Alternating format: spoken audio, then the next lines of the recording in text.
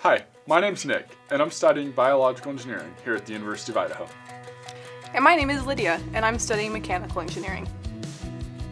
Today, we're going to learn about how energy is transferred to falling objects and how velocity, or an object's speed and direction of motion, affects that energy. We'll learn how different materials can be used in a design to minimize damage during a collision by building a structure to cushion an egg when it's dropped so it doesn't break. These concepts can help you understand things like how cars are designed to withstand crashes, how a cell phone case reduces impact when you drop your phone, how helmets protect your head from brain injury, and lastly, how NASA rovers use energy to travel on Mars. So, let's get started.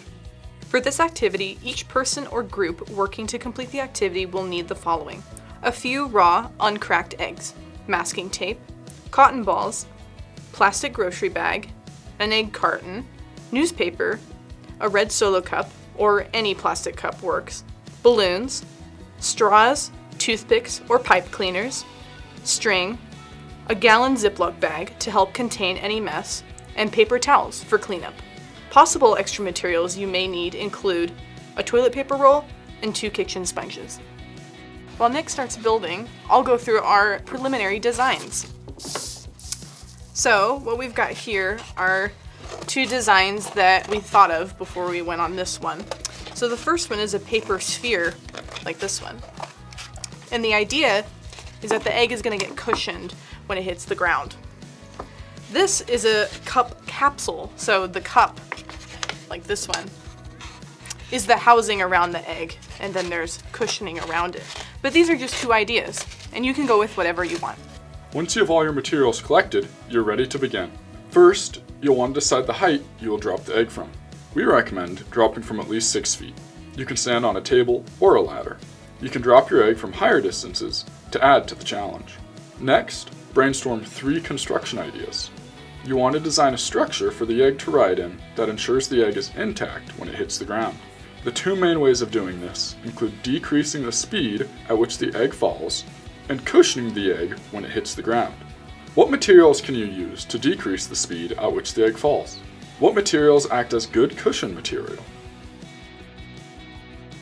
Now it's time to test. Once you've decided where you're going to drop your object, do a practice run of dropping an unprotected egg from your selected height. Now, go ahead and drop your protected egg from the same height. If it doesn't break, incrementally increase the drop height until the egg does break. Remember to stay safe. All right, well, let's check out what happened to our egg.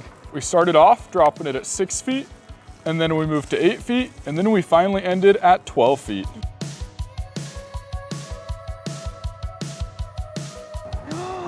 She survived! Yay! Well, that was a lot of fun. If you're struggling to come up with design ideas, check out our resource links on our website at uidaho.edu/engineeringthefuture. You can also find more information and real-life examples of how the concepts you learned in this video are related to real-life engineering solutions. And don't forget to take a picture of yourself or your group with your completed project and submit it online for a chance to win prizes and scholarships. And we'll see you at Expo April 29th. Go Vandals!